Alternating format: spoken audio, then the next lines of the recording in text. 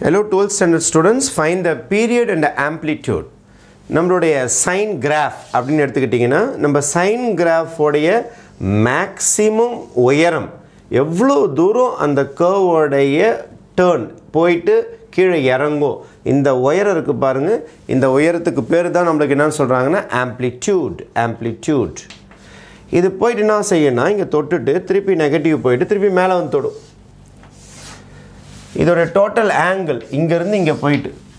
0 ல ஸ்டார்ட் பண்ணி எவ்வளவு டிகிரில திரும்பி எவ்வளவு டிகிரில போய் படும் இங்க எல்லாமே டிகிரிஸ் தான் இருக்கும் இங்க எல்லாமே ரேடியன் மெஷர்ல இருக்கும் உங்களுக்கு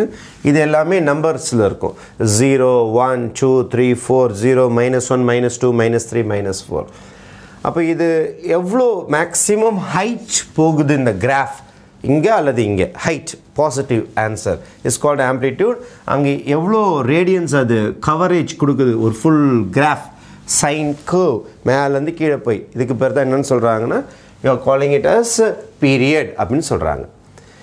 அப்போ they are asking us to find amplitude as well as period. I am going to match this sum with the formula y is equal to a sin bx இதுதான் a மாதிரி இதுதான் b மாதிரி அப்போ எனக்கு first விஷயம் வந்து amplitude தேவை இங்க மாத்தி கேட்டிருப்பாங்க ஒண்ணும் பிரச்சனை கிடையாது amplitude is equal to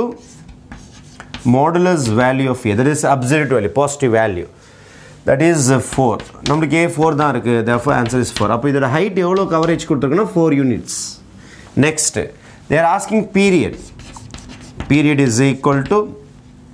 2 pi by modulus of b that is 2 pi by modulus of b oda answer எனக்கு -2